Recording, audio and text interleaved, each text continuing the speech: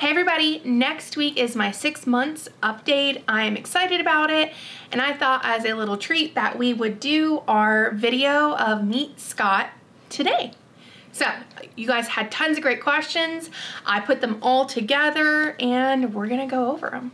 Please don't forget to like, comment, subscribe. I love hearing from you guys, and I love being able to grow this channel to share this journey so other people can find what life-changing this path is.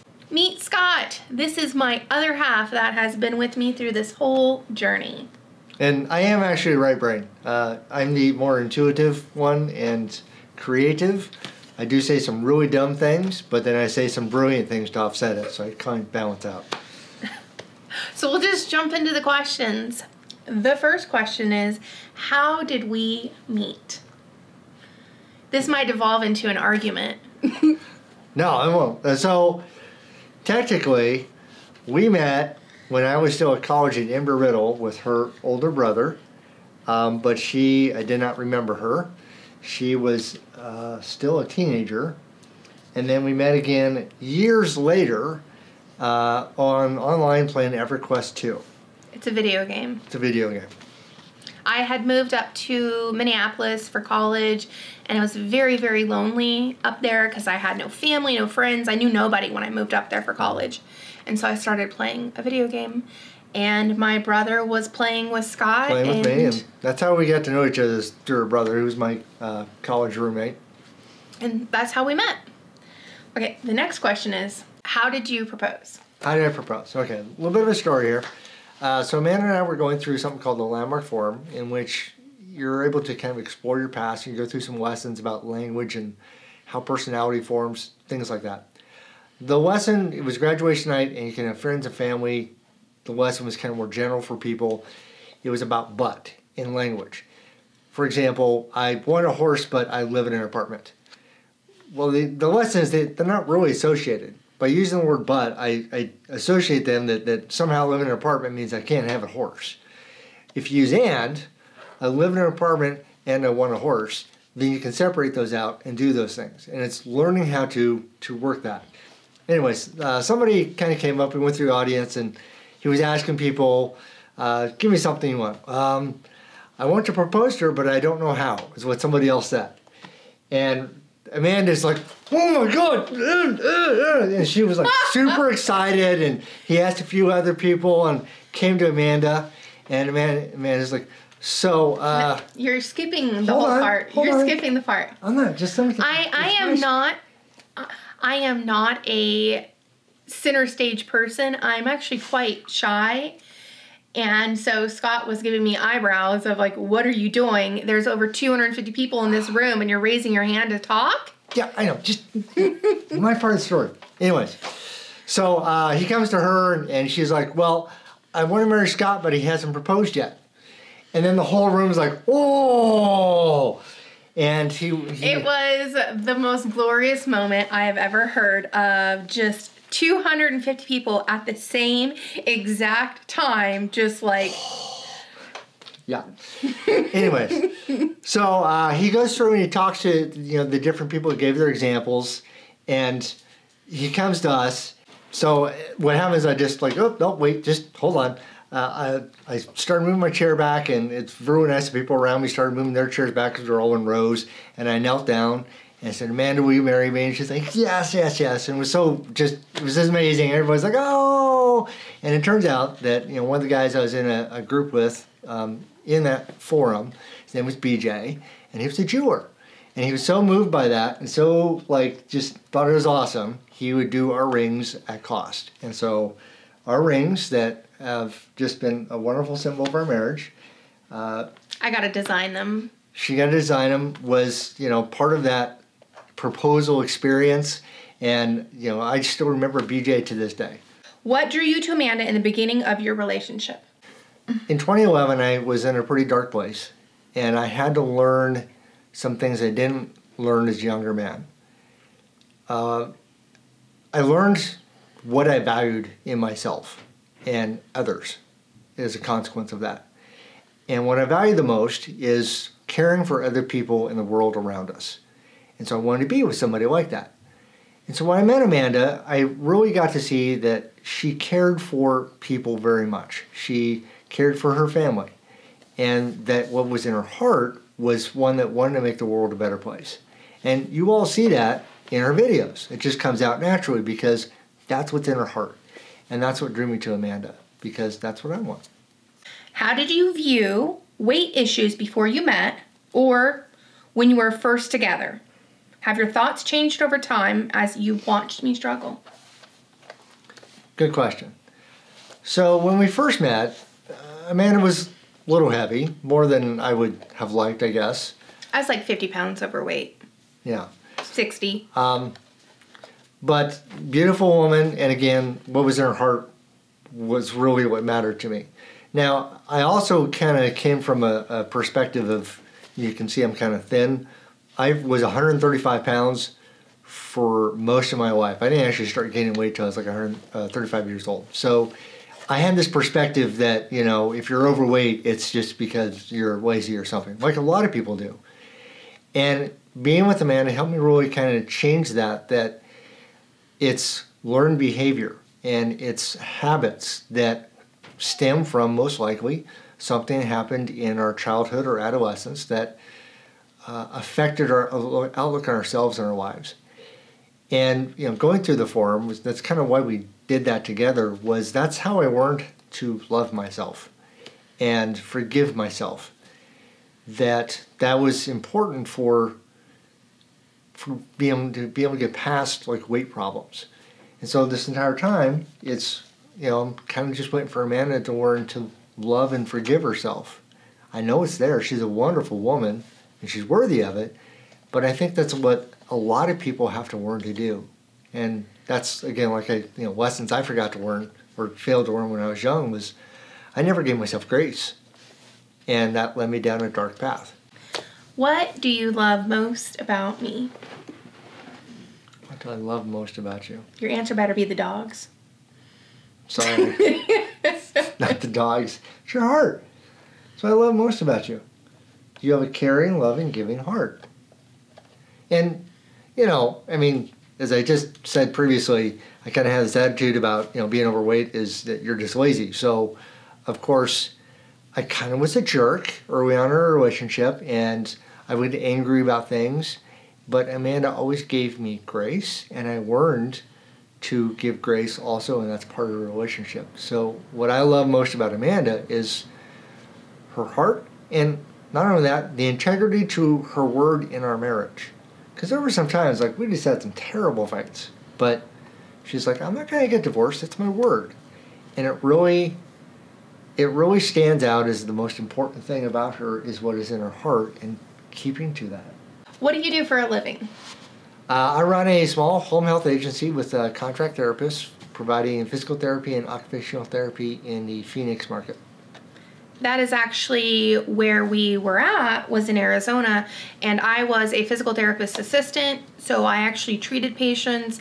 I was a big part of our business because I saw tons and tons of patients for their physical therapy while Scott was at home running at home, and now I just help him with what needs to be done because we can do it remotely. We found, the pandemic and all.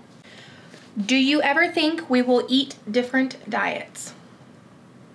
No, I don't. I think that we will always be, to be honest, from now on, carnivore or Ketovore. Ketovore. Like, it's the health benefits we've been able to discover over the years we've been trying so many diets. And not only now, like, I love steaks. What was the oddest diet that we did other than carnivore? Okay, the oddest diet we did was nothing but white potatoes. Because, I would just have a little tub for lunch at Chase, and that was an analyst there, and I would just eat white potatoes. That was just very, very odd. No butter, no salt. What did you feel when you saw me struggling? Sometimes it was anger, and sometimes it was just despair because I didn't know what to do to help. But most of the time it was just empathy because I knew where it had come from. It was, self-anger, self-loathing, that she was beating herself up. And so part of it was the anger. Is like, just stop thinking like that, right? That, it's standard guy thing, solve problems, stop doing X, right? That doesn't work that way. But, the other part was, the empathy. Like, I wish I could do more, to show her. I feel that learning grace is not just about, like, learning to forgive other people, but it's learning to give yourself. Grace is unearned forgiveness. And as a young man, I was in church as a Christian, and I learned what grace was, and I gave grace freely to other people, but I never really gave it to myself. That's one of the things I had to learn. And I had to wait for Amanda to kind of learn that she had to learn to forgive herself for, doing X, Y, Z. How did you cope with those feelings? Oh. By eating Kit Kats? Yeah, actually, oddly enough, I learned the behavior of coping by eating crappy food, like Kit Kats. So this is something that I realized, Scott, when we first started dating, you were probably 140 pounds-ish. Yeah, maybe 140. And he's like 5'10", and a half, 5'11", something like that. And he didn't eat great because he was eating a lot of, he said he used to date Marie Callender's. So he wasn't eating... Pie twice a day, He wasn't eating good quality food, but he also wasn't gorging on sugar. And I realized as years went on, we dated and got married, that he had turned into kind of a sugar addict to cope with his feelings. He had just literally watched me over the years eat my feelings, and I realized I had pushed that onto him. It's like watching the person you love the most in the world commit suicide very, very slowly. And being powerless to stop it. How has the changes in me during this journey changed you? For one, I'm far more disciplined about the things I need to do and trying to be on top of them and be a good example. I'm a lot more hopeful about our direction. And I knew for a long time we were kind of just treading water, but I feel like a lot more optimistic about our future and how we're going to do. In your opinion, what's your best quality? Do you want to answer this?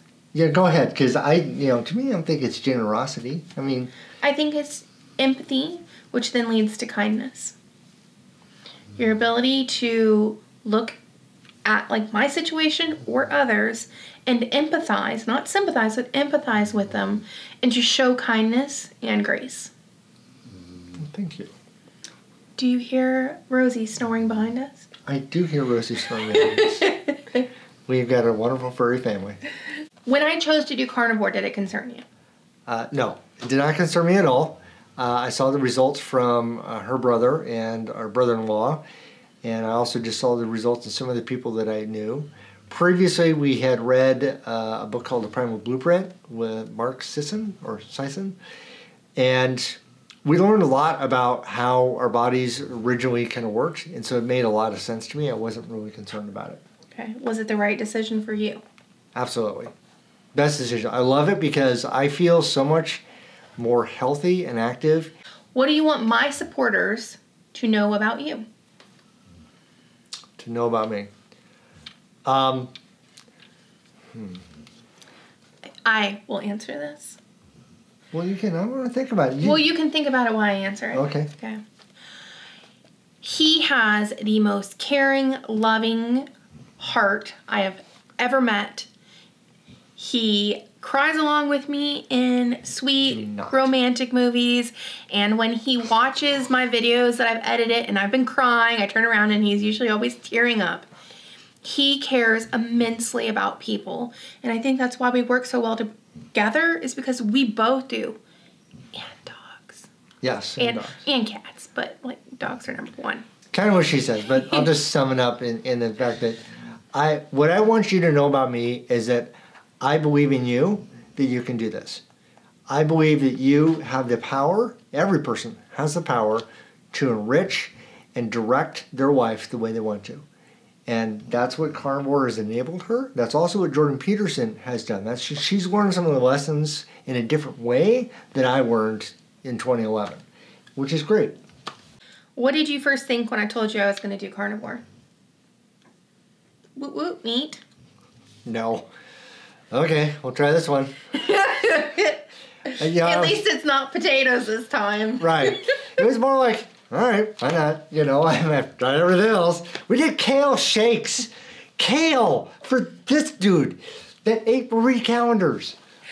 Okay. At what point or moment, if there was one specifically, did you realize that I was serious about taking control of my health and wellness? It was when I was crying in the emergency room, wailing. No, I think it No? was after we had been on Carnivore for a week, and you, like, I think I tempted you with some other food or something, and you're like, nope, not going to do it. And it's because I had my habits still there too. I didn't have, a visit to the hospital to smack me around. But that really helped me kind of get aligned of like, okay, this is really, she really means this. And that also helped us get back to some Jordan Peterson stuff, to relearn some lessons, to, focus on the mind stuff. Okay. Do we eat the same meals? We do not eat the same meals. I eat all kinds of leftovers. Yes. Yes, we do eat the same meals. Most of the time. We always eat the same meals. Just sometimes his hers are is leftovers. Fresh. Hers are fresh and mine are old. We call the it's joke. 2 decades of eating as a single guy. I have a cast iron stomach. I eat stuff that's 3 weeks old. That's the joke. Is I have 3 days. Actually, by the second day, I'm iffy on leftovers. Week later, he's still eating it. Weeks later. And he's never had food poisoning. I've had food poisoning so many times. It's crazy over the years. So I'm very about leftovers. So I don't care. I used to have some. I remember the ham with some like kind of slimy stuff on it. I washed off the slime. Don't tell him that's gross. Washed off the slime. Put it in the microwave and. Ew. When did you do that? Oh, that was years ago. Before we were together? I think so. Yes. Oh God, that's disgusting. Yes. How much weight have you lost? I've lost 25 pounds on Carnivore. It's been really, really fantastic. I want to lose a little bit more, but I have a feeling that, as we're working out and doing more stuff, it's going to really kind of not be lost. It's going to transition to muscle. So 25, it's been great. And the best part is he didn't have any weight anywhere but his abdomen, and it's almost completely gone. You're probably wear size 30 now? Yeah, back to 30. Yeah. You have to understand, until I was like 35, I wore size 30 pants and was at 135, 140 pounds for forever. What has changed health-wise for you since eating carnivore? I have a lot more energy, a lot more active, more focused. My skin looks better. Like overall, my eczema. So I would kind of get stress. He has stress eczema, stress-induced eczema. Stress eczema, but my hands right now it's actually more like freezing cold hands. His hands would actually turn into like full-on blisters on his hands, like 5, 6, 7 open on both his hands. It actually looked really terrible. Yeah, so it's gotten better. It's almost gone. Yeah. What's your favorite thing about carnivore? Dishes. I'm very, very dogmatic about dishes. I'll wash the same coffee cup every day for the rest of my life to use only one coffee cup. He gets mad if I get 2 cups and On Carnivore, the dishes are so easy. We used to make like chicken marsala, and there'd be 30 bowls and 4 pans, and like making the sauce and the chicken and sauteing like the mushrooms and the onions and all this, and like it was a tornado in the kitchen. Now, there's a plate for prepping meat, there's a plate for eating meat, and there's a fork, and that's it. Oh my God, I love it. Your favorite thing about carnivore for me? My favorite thing about Carnivore for you is, okay, so for a long time I've tried to cook and make things that she will eat that are somewhat healthy or not, eating bad stuff like Wendy's. She's like, oh, I don't really want that. Or she'd take it and be like, So my favorite thing is that whatever I cook, she eats now. Everything. Like there's almost nothing, like if it's bad, of course I'll have the leftovers, but she will at least eat that one serving, that meal. So when we got together, I did all the cooking because Scott never actually learned how to cook, and I'm actually quite a good cook. I like to make things like by scratch and things like that, but I do make the kitchen a bomb. She taught me how to cook. I did teach him how to cook. He's actually quite excellent at the grill. My favorite thing is Scott cooks almost every single meal because most of the time it's either eggs and bacon, which I, for whatever reason, suck at making, or it's meat on the grill, and he's the go-man for the grill. So I cook very little. My favorite thing. Mm-hmm. What are your dietary intentions long-term? I think we kind of already answered this one. Kind of already answered. It's going to be carnivore / keto. I don't foresee having a lot of carbs down the road. Like even a burger is. Like, I really just don't need the carbs. If there's something like holiday meals, like there's something we really want, like sweet potatoes. Sweet potatoes. Or those pastries my sister-in-law made that I gobbled a few of those. He did. I ate one. She had one. And the only reason he didn't eat another one is because the last one was for our niece. And so I was like, all right, I'm not going to make her cry tomorrow. My little niecey wanted one, and I told Scott. She already had one. She had two.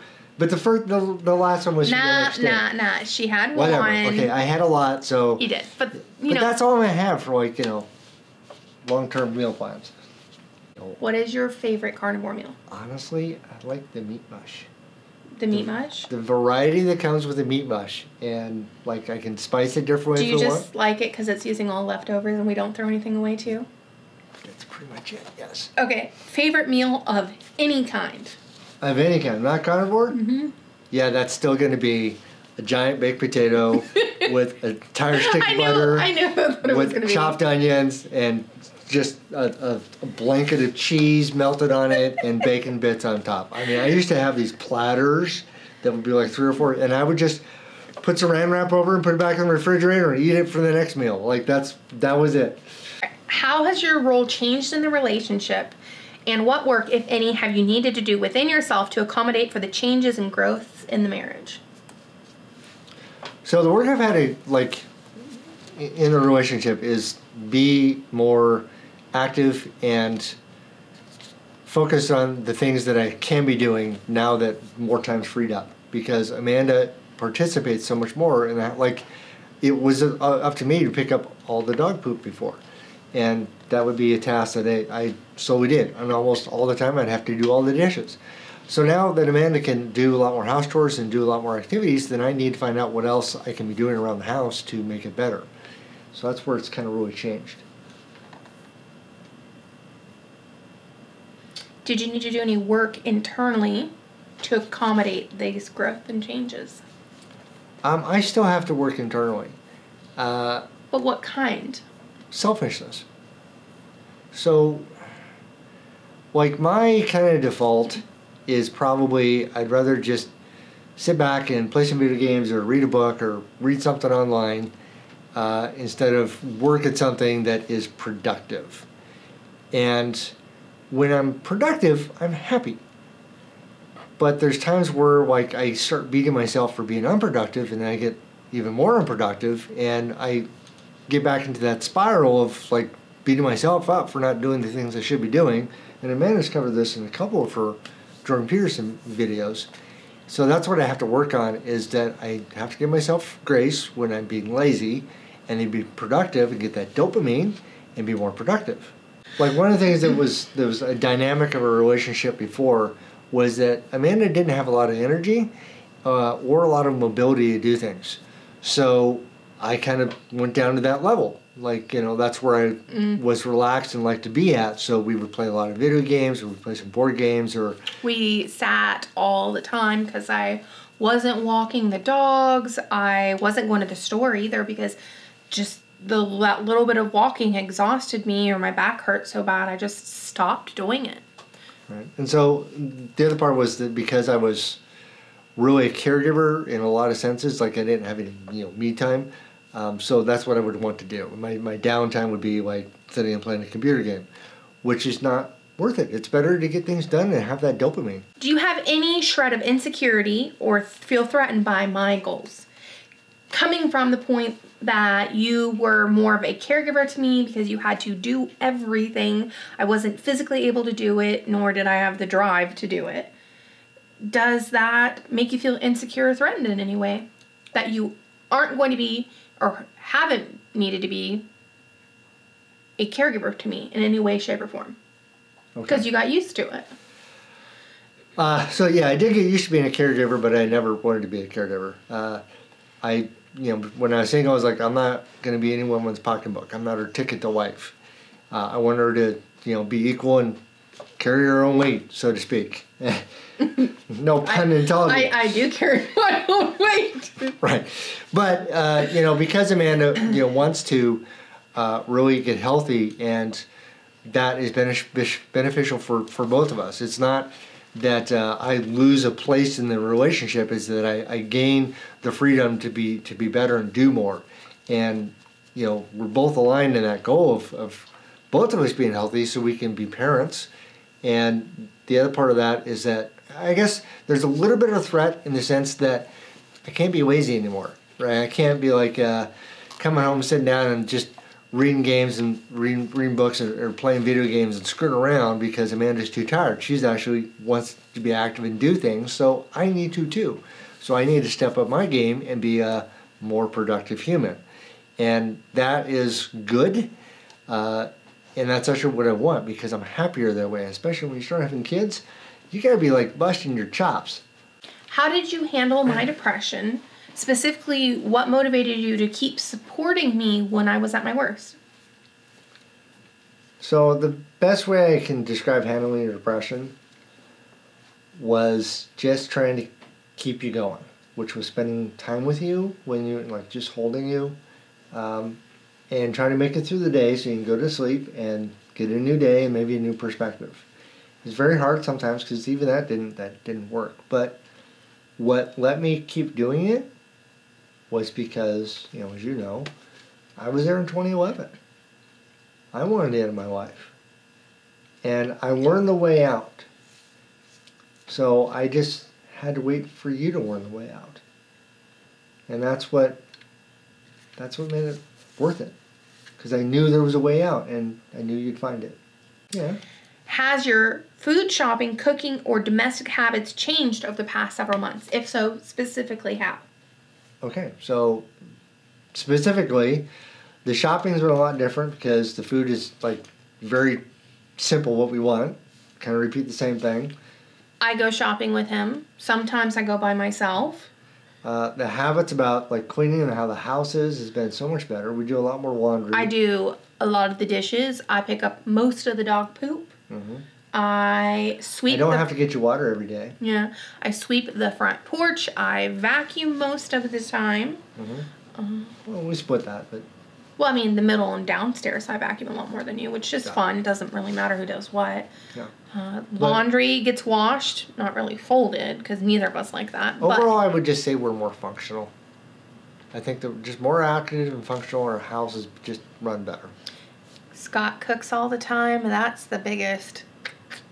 Yep. It's, you know, I will say. She helps with work while I'm cooking, so it works out. What I will say is Carnivore, the biggest difference I think with it too is because it's so simplified.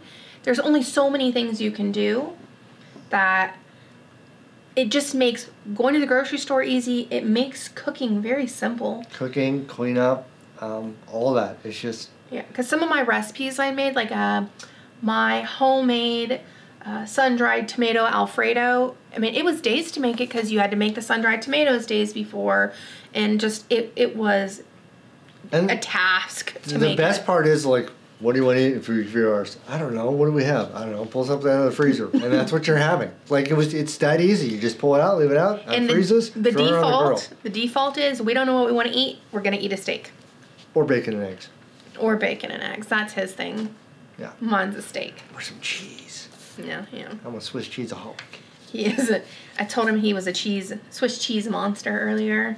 Which dogs prefer you over me or feel especially close? None of them. They all love Amanda more than me. What's the real answer? Sadie's very close to me. Rosie was my dog originally, but Amanda went to Virginia a year ago? 2 years ago almost. Something like that. Yeah, and she stole her. You know, I did not. She used to take Rosie to go to home. This is what happened. Ryu was mine. I may have stole her from my sister when I lived in Minnesota.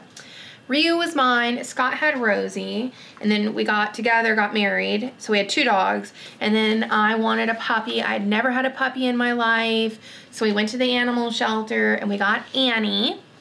And Annie was a spitfire. She just absolutely had so much energy. And Rosie and Ryu are 13 now. Yeah. They're 4 or 5. And she literally would just dart under Rosie, bite her legs. You're my mom? She would do what I call the mouth inspections. She'd stick her whole little head in Rosie's mouth and like lick her teeth. Don't ask me. Yeah, Rosie let her do it, but she was driving poor Rosie insane. So I convinced Scott to let me get a puppy for the puppy. And that's how we ended up with the 4th dog. So. But Sadie's actually closer to me because her broken foot when we first got her, I spent all the kinds of times with her.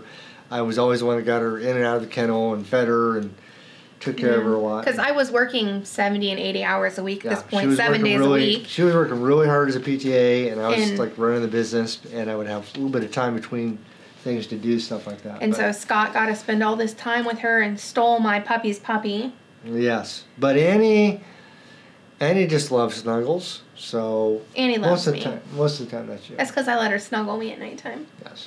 And Rosie used to be Scott's, but I went on a trip and took her and Ryu with me to go visit my mom a couple years ago. And anytime my mom was working on her house, so we'd go to Lowe's a lot, I'd take Rosie with me.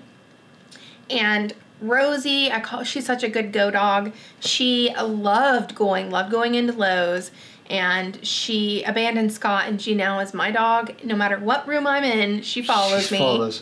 Yeah, I have a little tiny brown shadow. She has a larger black shadow. I got follows her around everywhere. I got my big black shadow dog, and then Annie shadows me pretty much.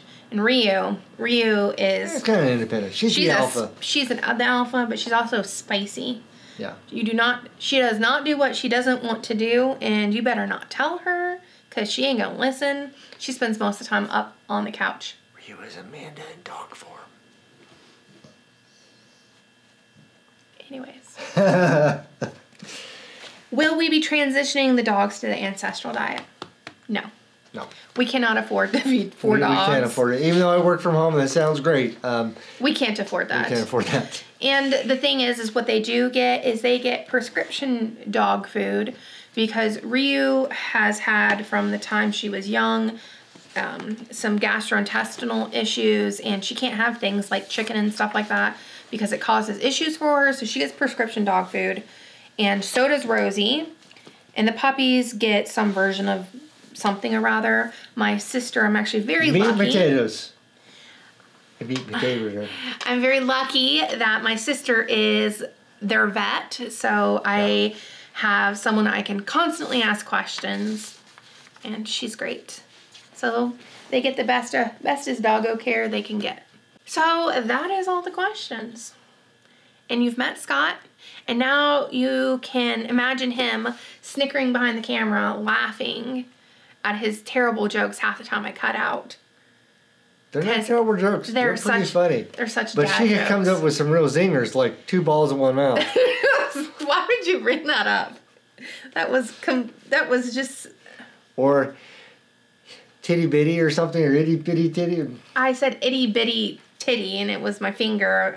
I don't even know. It just came out of my mouth, okay? All right. Anyways. Thank you guys so much for taking the time to listen to our silly craziness and getting to know my other half. I appreciate you. Thank you so much again for the kindness and support, and for being so motivational to me and honestly to other people on the channel.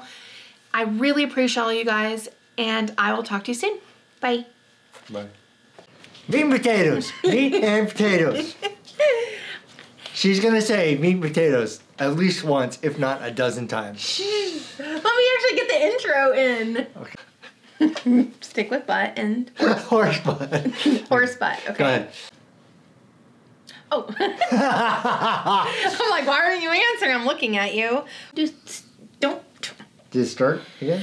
Yes. Recording this devil eye I'm getting right now. Daggers are coming out. I'm dying. Just ignore. They want water. That's fine. They can go upstairs. Lazy bums. Oh.